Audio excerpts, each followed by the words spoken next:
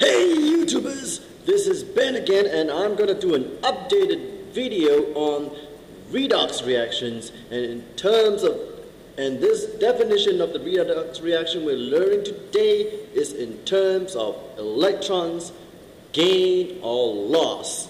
Alright, so in the past videos we looked at how in the past, people look at oxidation and reduction as an imaginary process of the transfer of the gaining of oxygen or the losing of oxygen. The gaining of oxygen would be the oxidation process, and the losing of oxygen will be the reduction process. Now that electrons have been discovered, we fast forward it a little bit in time, electrons were discovered, and people looked at the redox reactions again and try to redefine it. And so let's just jump right in and look at an example. Here I have an example where you have magnesium ribbon burned inside a crucible, glows really bright red as it interacts with oxygen and forms magnesium oxide. Alright, when we can see that this is a redox reaction because magnesium here will gain oxygen to become this.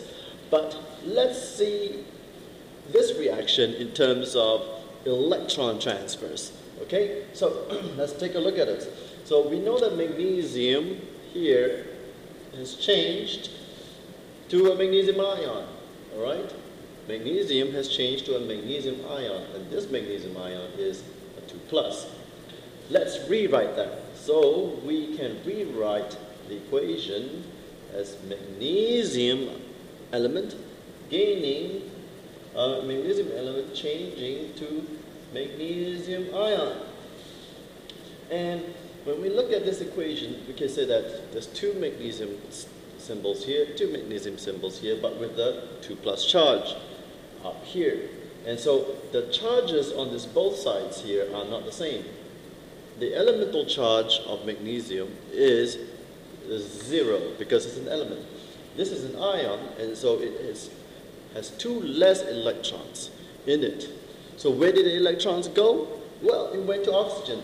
So in fact, what happened was magnesium lost electrons. But how many electrons did it lose?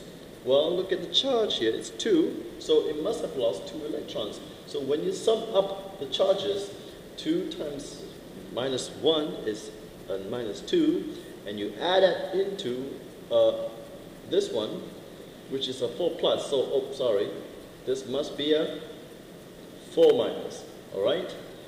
So 2 times +2, it's 4, and 4 times -1 is a -4, and so the total charge over here will also equal 0. Alright, and the charge of this elemental magnesium is 0. So now this charges balance out. And what we've noticed is that magnesium here, elemental magnesium here, lost 4 electrons.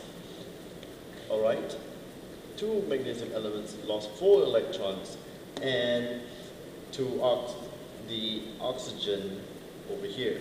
Alright, so because it lost 2 electrons, people have defined the loss of electrons as oxidation. So this process is known as oxidation. So it is the elemental magnesium here that oxidized to magnesium ion. Alright? So magnesium oxidized. Alright? And remember, it's always the elements, the reactants, it's always the reactants that undergoes oxidation and reduction. And so, on the other hand, what will have happened is oxygen here became an oxide, right? It became an oxide, okay? And so what needs to happen is that the oxygen here gained how many electrons? It gained 4 electrons. Why? Because 2 oxides here, each oxide with a -2 charge, let's see down here, with a -2 charge will equal to a -4. And so the charge on this right side of the equation is a -4. The charge originally on the left side is a 0 because oxygen has no charge. And so you add 4 electrons on the left side and you would get a -4 charge here. Alright? And because the electrons are on the left side of the equation, you will define that as a gain of electrons. Alright? So when oxygen gain electrons, the process is called reduction. So it is the oxygen that was reduced. Okay?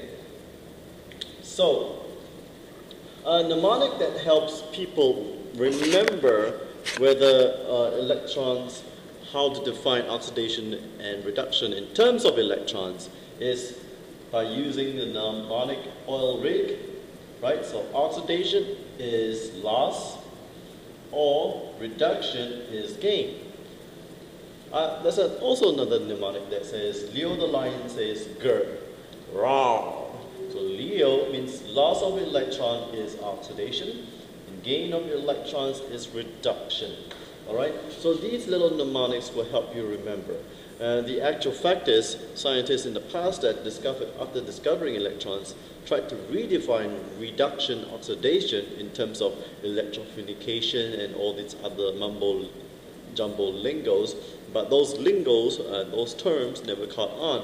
And so we're stuck with the old terms that kind of confuses students. However, remembering these mnemonics here will allow you to just get the answers correct. Alright?